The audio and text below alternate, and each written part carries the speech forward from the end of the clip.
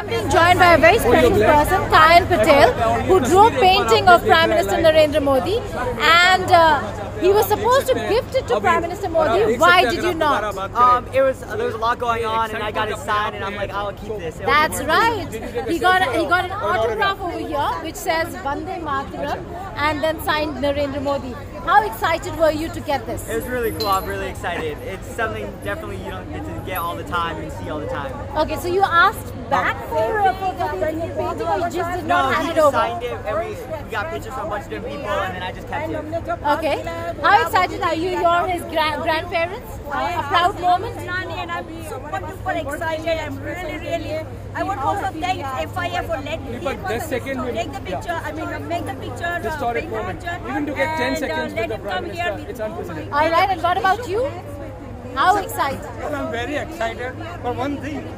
ये मोदी जी युग में एक ही आदमी आता है तो ये वेरी विजनरी पर्सन इंडिया के लिए और ग्लोबल के लिए.